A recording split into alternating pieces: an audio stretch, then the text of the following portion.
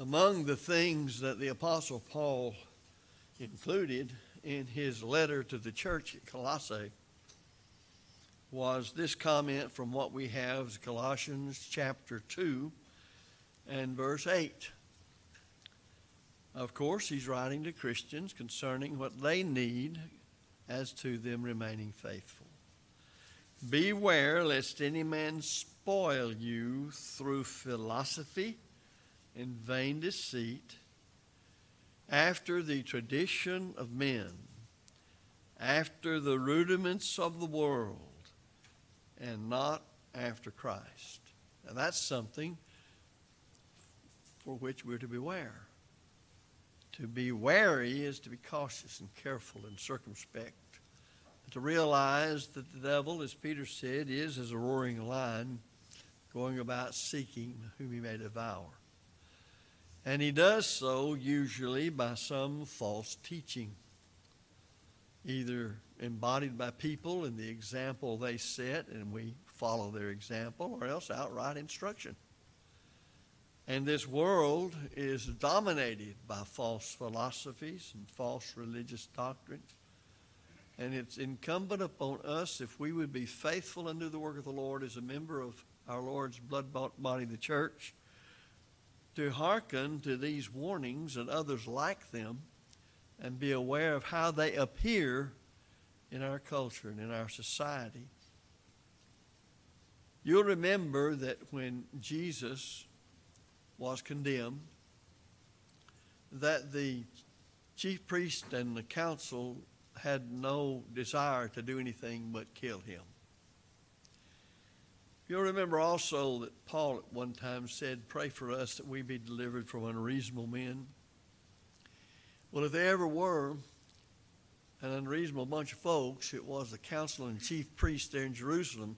There was no way that you were going to prove to them, no matter how well you proved it, but prove to them that Jesus Christ of Nazareth was the Son of God. And you can see even further their unreasonableness when Pilate comes out, the Roman governor, and he declares he found no fault in him or anything worthy of death. And all that he hears from the Jews was crucify him, crucify him. He even interrupts and says, well, what has he done that's wrong? And all he hears is crucify him, crucify him. No interest in any kind of proof. They want him dead. They're going to have it that way. And of course they did. You can see that same disposition from these same men once the church is established. The gospel begins to spread.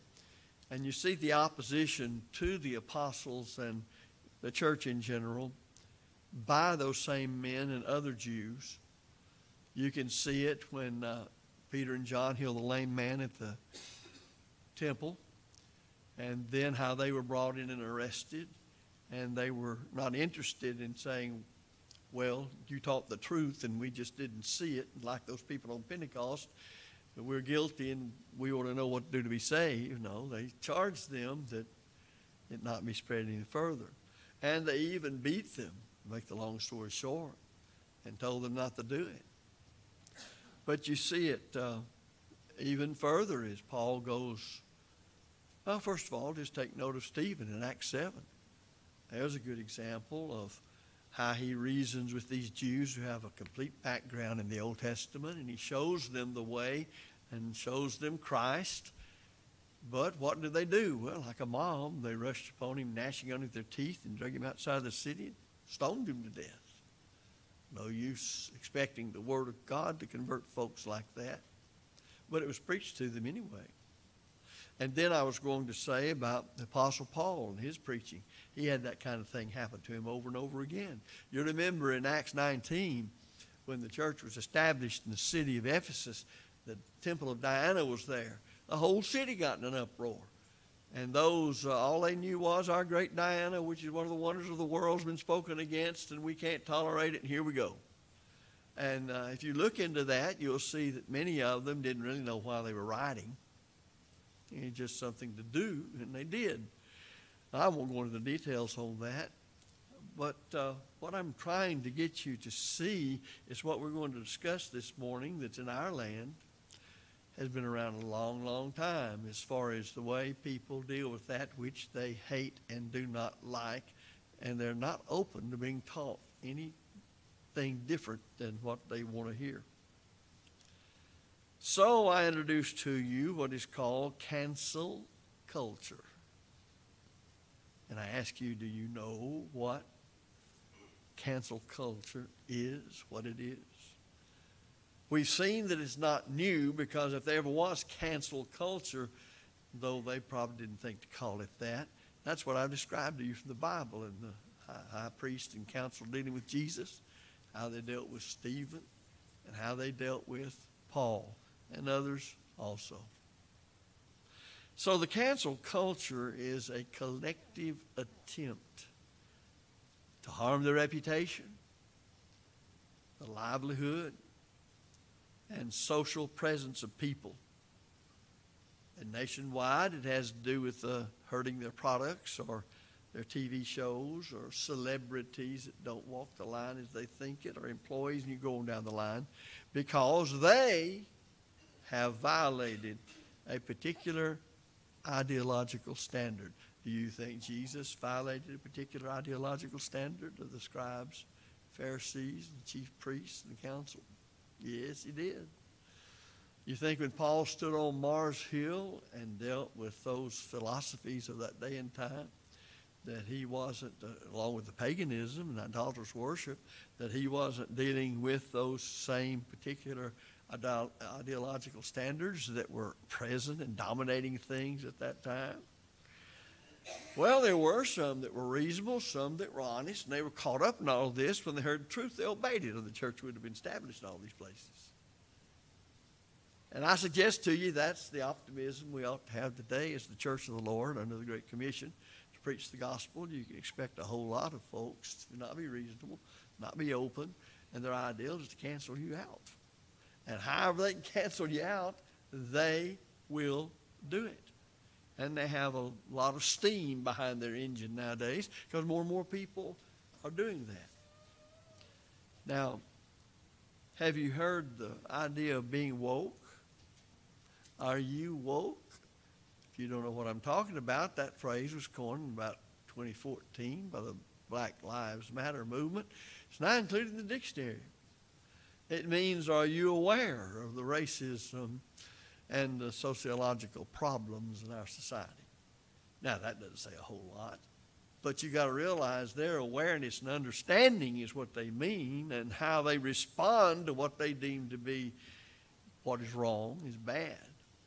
Well, now, preacher, you're talking about politics. No, I'm talking about the church living in a world that's guided by those things. The church in the first century lived in a world that they were expected to overthrow these false philosophies. They were expected to confront these false philosophies. I remember the late Brother Warren talking about how that they went into the seats of philosophy and they exposed them and preached Jesus. They went among the synagogues and they went into the temple and they proclaimed Christ as the Messiah and him crucified. They were not embarrassed, and so as we studied in class this morning in the back, no wonder "don't be ashamed" is given to Timothy in his proclamation in defense of the gospel. Don't be ashamed of it. Don't be ashamed to be known as one who's a New Testament Christian, a member of the Lord's church. Sometimes things can happen to make you do that. But we've got to deal, folks, and we've got to live in this cancel culture. And advocates of this thing use all kinds of ridicule. Have you heard of dox, D-O-X? Well, that's where they do all this publishing personal info about somebody that they think is derogatory. And they dig back and all your social media and everything else they can dig up and throw it out there. Because if they can embarrass some of these people who are very worldly themselves and get them crossways of this, that, the other, they'll cause them to lose their job. And they will try to get bank accounts removed and get people fired from their jobs, or not destroy support for a certain person or company. Whatever else they can do, their intent is to cancel you out. There is no reasoning with those who are rank cancel culture. Well, what does that do to the church? It doesn't do a thing as far as our obligations. We're still expected as individual Christians where we are to do as the Lord prescribes. As the church collective, we're still to preach the gospel to every creature. And we're still to defend the faith. But I want to talk about some of these things this morning. Cancel culture is an oppressive means of an attempt to control others. The idea of canceling a person or product has been around really for a long time. Maybe some of us who are more conservative in our view of things, and I have to even ask conservatives, conserving what? Because what some of them want to conserve, I might not want to conserve. If you call me a conservative, I'm going to tell you what kind of conservative I am. I'm conserving the idea of the existence of God, the deity of Christ. The Bible is infallible, inerrant, all-sufficient, final revelation of God to man, and that we must be saved by Christ. And I can that's what I can serve. And I can serve those things governing my life. Well, you know, that may even put me in opposition to Republicans. So I'm not advocating Republicans, Democrats, or mole rats. There's bound to be somebody out there that has a party of mole rats. But anyway, I'm not for that. I'm simply saying, when I say I'm conservative, you know what I'm conserving. So when somebody says they're liberal, I have to know, well, how are you liberal? I like liberal givers, and so does the Lord. But I don't like those who loose us from what God in His authorized standard binds upon us. Thus, we need to know something about these things. So the idea of canceling a person or product has been around a long time. And conservatives, you see how general conservative can be, and non-conservatives have used it, at least in this form, of boycotting. You ever heard people that are opposed to all the general liberal agenda say, let's boycott this? Well, you're in cancel culture. You just don't know it. It's always easy to call somebody else something that doesn't apply to you. So we may not, or some may not, I never have done any of that stuff, some may not realize it, but that's what they're advocating.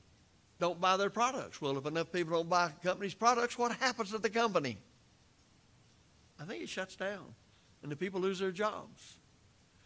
So recently, social media has given rise to a kind of, shall we say, an unaccountable mob rule.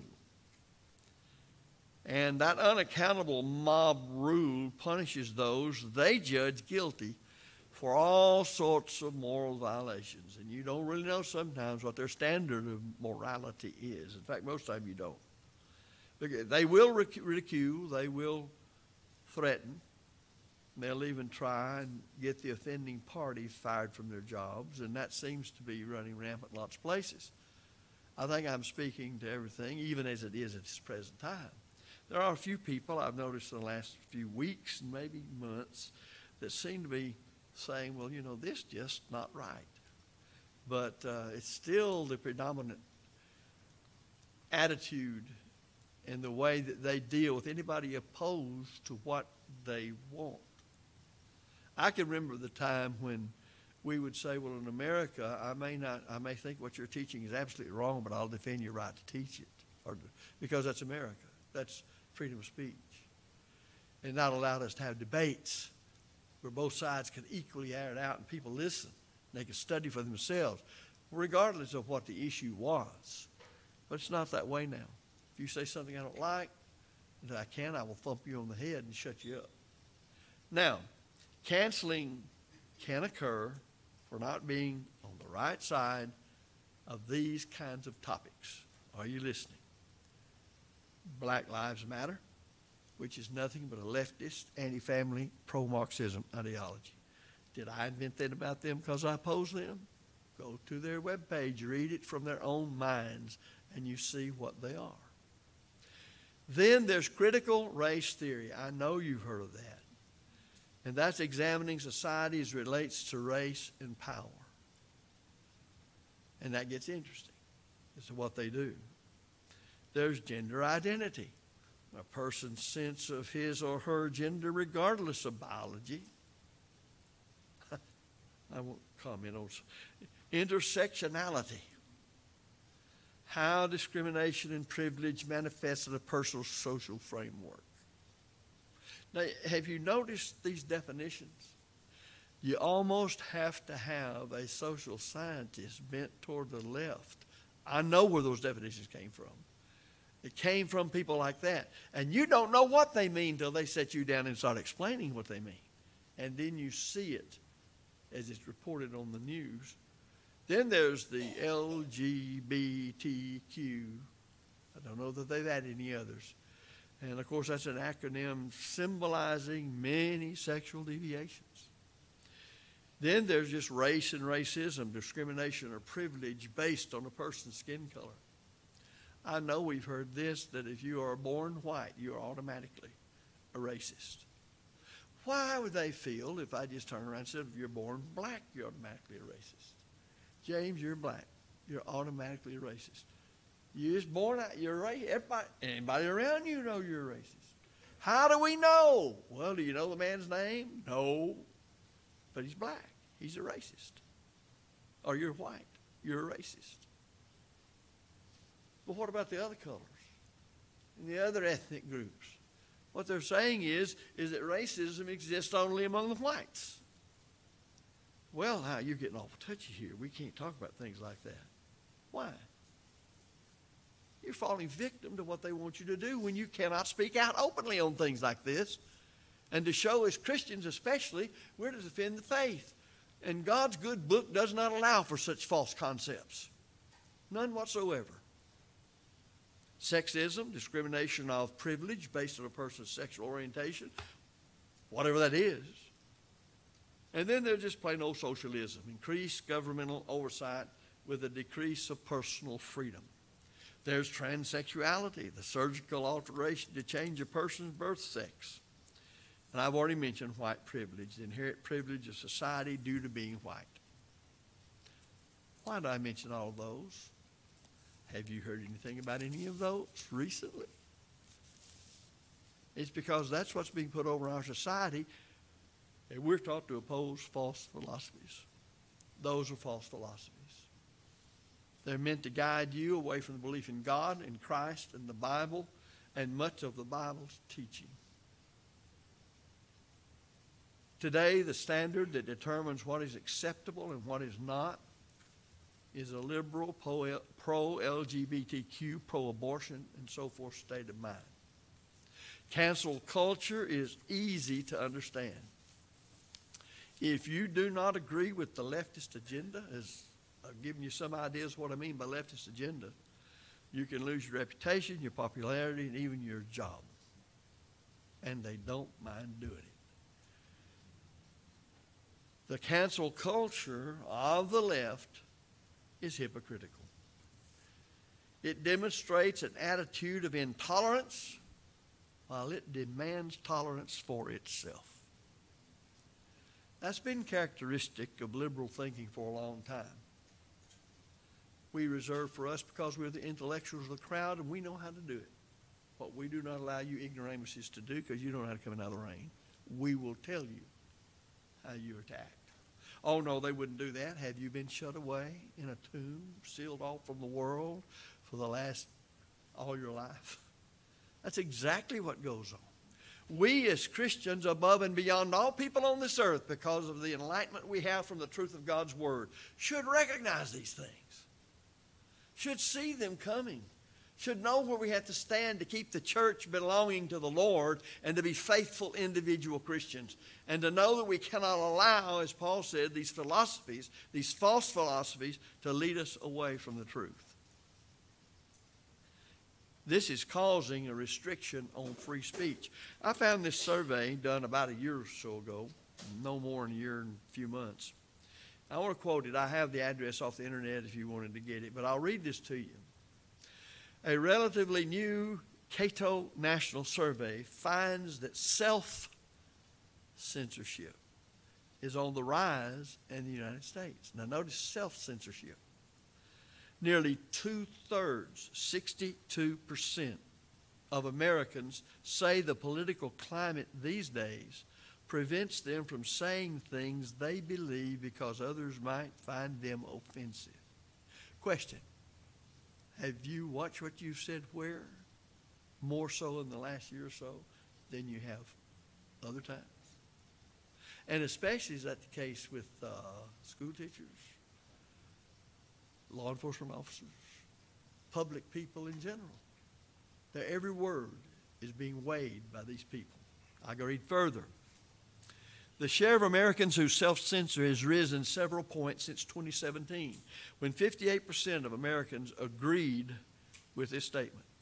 Nearly a third, 32% of employed Americans say they personally are worried about missing out on career opportunities or losing their job if their political opinions become known. And that's exactly what's happened. So these liberals, as I've defined it, will take to the various social media, chat forums, and so on to denounce and attack those who, for example, oppose transgenderism, homosexuality, gender identity, the whole LGBTQ thing, or they've been deemed racist on their own personal definition of what a racist is, or even support the wrong political candidate. People who support biblical morals and non-political correct attitudes are to be canceled. The following are some examples of condemnation. I won't read all I have here. That over the last several years that have suffered this. Pepsi, criticized for a controversial ad that appropriated global protest movements, including Black Lives Matter. Equinox, the gym club brand, faced a backlash after it emerged that its owner was holding a Trump fundraiser. Starbucks was targeted for telling employees not to wear Black Lives Matter t-shirts and badges. Nike released a shoe with the original U.S. flag. The flag has only 13 stars and comes from a time when slavery was legal. Uncle Ben's changed its name and branding after criticism over racial stereotyping. And I could go on and on. I have a whole list here of a whole page. There's some things that you just can't get people to understand. And the only reason, and Buddy said it back in class earlier, that the Church of Christ, as we stand here faithful, has not already been just jumped right in the middle of, is that, first of all, there's a bunch of us that have ceased to speak out like we ought to speak out. We've adopted a whole lot of these views because we turned the church into simply a social institution practicing the social gospel, which means you're just simply helping the poor, and that's the idea of all that Christianity is, and you feed those that are hungry. And they fail to realize when they read through their Bible that it's very plain that the gospel confronts the sins of people and says you must change to embrace the truth, to live right. If they knew all about what I'm preaching today, they might be pretty well upset about it. And somebody will say about all these things I've just read, well, that's not fair to do people this way. But with the increasingly left-leaning morality found in societies worldwide, you know what fair really is, as far as they're concerned? It's an arbitrary setting up, but we want it this way. And the sad part about it is they're in a changing mode themselves. That is, what they do today, 5 years from now, a year from now, may be completely different. What is the danger of this thing? Well, cancel culture, I think you've already seen the danger of it, but it's dangerous because of the damage it can do. It can curtail free speech. It's doing it right and left. Go to a college campus. You don't have to do that. Go to YouTube and look up these speakers that are, quote, conservative, unquote, going to a college campus. There's a fight everywhere they go because they don't want to let them speak. And that's the idea. We don't hear from you. But there's another side to the matter. There may be another side. We have our side. That's all that's going to be said. And that's just contrary to the truth. Many years ago, before this ever came to mind, I was preaching a series of lessons in Muskogee, Oklahoma. The church had a 30-minute program every Sunday morning. And I didn't know until this happened, but a fellow that owned it, he and his wife, they were Catholics. And I think she tried to be pretty active, but he didn't much. And I preached a series on Roman Catholicism. And he called me in, the manager of the station, called me in. He was the husband. And he was very nice about it, but he wanted me to tone it down. He wanted me just, not to speak plainly on those things. I said, well, did I speak anything contrary to the facts of history or contrary to what the Bible teaches? Well, just don't be so pointed. Don't be hitting. I said, look, the Church of Christ bought this time, and in harmony with the FCC regulations, that's our time. Yes, it's on your station. We bought it from you, didn't we? Yes. I said, so I can use it for what the Church of Christ does. Yes. I said, well, I'll see if I can handle this the next time around. Well, the threat had been, we're going to blow up the station if you don't get him off the air. Well, that might raise some eyebrows. I guarantee you raise them today. So I simply got on there, and the next sermon pointed out that we had people on there that weren't even good Americans. They did not respect the Constitution, and they did not respect freedom of speech, and they didn't want somebody that had bought time on the radio to be able to speak something different from what they believed. Now, we won't even talk about this from the standpoint of what's right and wrong as far as the Bible. We're just talking about the standpoint. I wish these people that aren't good Americans would just leave us alone and let us be good Americans and use our freedom of speech. Then I went on to preach my lesson. But after that, he said, when he saw me bring my tapes back out there again, he called me and he smiled and he said, that was good. I appreciate that. That was the end of all that. Don't know that it would be the end of it today, according to the topic that I might be dealing with. But brethren, one of the dangers for us in the church is when all this happens, we draw up, as my daddy used to say, we draw up in a knot. We're afraid to say anything, anywhere, to our neighbors or anybody else. And that's exactly what they want to happen. Doesn't mean that we should not be careful and cautious. The New Testament's full of guidelines like that. But it means you can't spread the gospel and not spread it. So this can curtail free speech and the free exercise of religion. It can hinder, restrict, and penalize people and companies and ruin people's lives. And why? Because the cancel culture advocates find someone or something guilty of violating whatever their viewpoint is at that time that's of leftist progressive ideology, dealing with either the LGBTQ, socialism, marriage equality, abortion, etc. Of course, Christian principles, that is what the New Testament teaches, are not allowed, and they know that. They would not be for us. You tangle with some of these folks sometime, and you'll see just how radicalism is. They deny free speech for people. You don't have it. Well, yeah, but the Constitution says that. What do you think they care about that Constitution? They don't care a thing in the world about it. And thus, they're not going to care about anything that's an objective, static standard of proper conduct. They deny respect of those with whom they disagree. They deny open debate and cross-examination. They deny logical discourse. They deny that they might be wrong about their views. They don't care. That's what they want, so they're going to have it. They affirm punishing others for not holding the right view. They affirm that the ends justify the means of silence opposition. They affirm that they are the ones who are in the moral right, and they couldn't give you where their morality is. They had to in a static standard of objective printed truth. They find people guilty of racism, intolerance, bigotry, etc., and punish them on the basis of their own whims. And as I said, they dox a person, which means they go back and dig up everything they can on that person to destroy their influence and even their own personal lives, families, and whatever. Those in the cancel culture cannot logically or philosophically establish a means by which their view is the right view. They just can't do it. And they're not going to meet in a situation to where they can be exposed and held up, that is their doctrines, for ridicule. Now, I'll tell you, one place this is hitting as hard as any, and that's in what goes on in the schools. The people that control, what's it called, the national education, who are you teachers? No, what's it called, the national education, what? EDA? NEA, yeah, well, I meant to say that. NEA, yeah.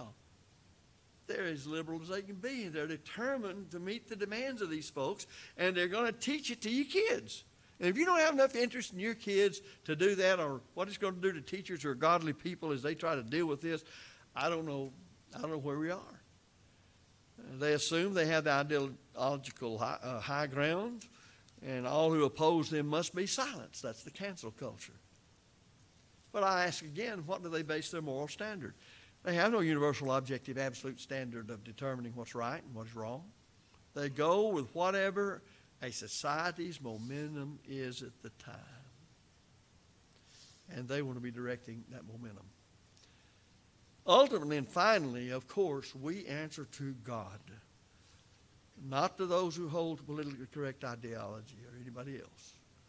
They are guilty of what one has called progressive groupthink. Essentially, they're brainwashed in suppressing the truth in unrighteousness, as Paul said in Romans 1 and verse 18. What do we do about this? Well, we're to live the Christian life and all that means.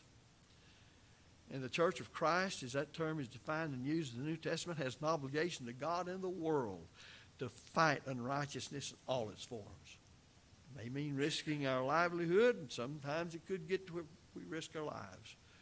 It just has to be. It's part of faithfulness. Our reward's in heaven. I'm not looking to be able to live eternal life on earth. Are you? If you have, you missed a lot in the Bible. Present, it may be that all that will happen to God's people will be ridiculed. Well, the Lord's church has put up that before. I wish people would take some time to go back and read restoration history of the early years of the 19th century and just see what some of our brethren underwent from the denomination around about them as they took their stand to simply go with the book. They were ostracized, they were belittled, they were kicked out, and so on. But they stood the test. We cannot allow penalizing and persecuting Christians to stop us from doing what we know is right. We need to be praying. Ephesians 6:18, I'm just going to list these. It's living the Christian life. We need to be courteous, Colossians 4:5 through 6. When you'd like to do otherwise, no. You love your neighbors yourself, Matthew 22:39.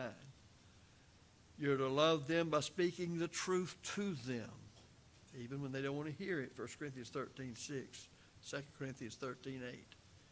And we are to contend for the faith. That's no optional matter, Jude 3. That's something we must do. We're to know the Bible well enough to quote Scripture when necessary, even if they don't believe it, Isaiah 55:11. We must be prepared to support our views with logic and documentation from the truth. And you'll remember Peter telling us that if we go around doing what the Bible says, then it will not give grounds for those to belittle and to put us down and to speak blasphemous words against the gospel and against the church. And we must be prepared to be hated. Luke 21:17, 17:14. I don't think some of my brethren are prepared for that. Although if you live the faithful Christian life anytime, there'll be some of that. We just have a hard time saying, oh, surely that person wouldn't hate me. Go tell that to Jesus as you look up at his cross and say, why is he there? And know that he was perfect and flawless and never sinned, but there he is. Trust and obey God through whatever may come. So we need to cancel the cancel culture by living righteous lives and teaching the truth and exposing false philosophies and being prepared to suffer for the cause of Christ, because we don't know what lies ahead. Somebody says we don't know the future, but we know who holds the future. And we know what is truly moral, what is truly right. And we know what satisfies and pleases God and how to be faithful. So I hope this will cause us to realize we may be closer to a whole lot of things as to the way that the world of the first century was lived and what Christians had to do. If we'll just be what we ought to be and not be cowed into a corner and afraid to speak. That's a must. It can't just be with me. It has to be with every one of you where you're going to be tomorrow when you get the chance. It doesn't mean, you, as I say, let me emphasize this, that you don't seek to be wise in your choice of words. Jesus said, be wise as serpents and harmless as doves. He said, see that you walk circumspectly, not as fools, but as wise, redeeming the time for the days of evil, so Paul wrote. And that means be cautious. Choose what you say, where you say it, how you do it. But be the influence for good on the earth that God intended. If you're not a Christian, we urge you to become one. There are very few on this earth that are really Christians, believing in Christ, repenting of your sins, confessing your faith in him, and being immersed in water by the authority of Christ to obtain the remission of sins. As a child of God, if you've sinned and brought reproach on the church, and we ask you to come confessing that you've repented of your sins, and we'll pray with you and for you for forgiveness. And do so now while we stand and sing.